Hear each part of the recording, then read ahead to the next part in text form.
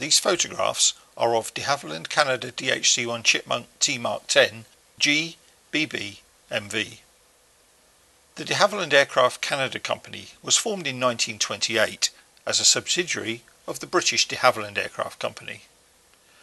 DHC produced many of its parent company's aircraft before launching their first indigenous aircraft, the DHC-1 Chipmunk.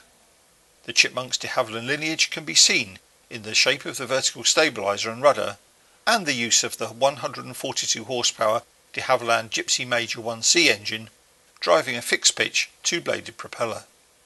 The airframe is of all-metal stressed skin construction, but with fabric covering on parts of the wings and the control surfaces. The crew of instructor and student occupy tandem cockpits covered by a one-piece sliding canopy. The prototype Chipmunk first flew in May 1946, and delivery of 218 aircraft for the Royal Canadian Air Force began in 1948. 735 Chipmunk T Mark 10s, powered by the Gypsy Major 8 engine, were supplied to the Royal Air Force for primary flying training. The British version was fully aerobatic and was fitted with a multi-panelled sliding canopy rather than the bubble type that was typical in Canada.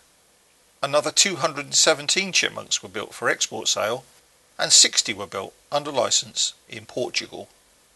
The Chipmunk enjoyed a very long and successful military service life. Its performance and handling qualities were ideal for pilot instruction, and it proved itself a rugged, reliable aircraft.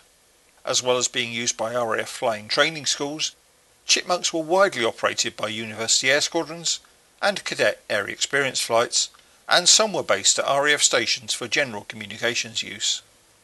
Uniquely, a Chipmunk based at RAF Gatow was used for operational intelligence gathering and reconnaissance missions over Berlin during the Cold War. The RCAF did not retire its last Chipmunk until 1972, and it continued in RAF service until 1996.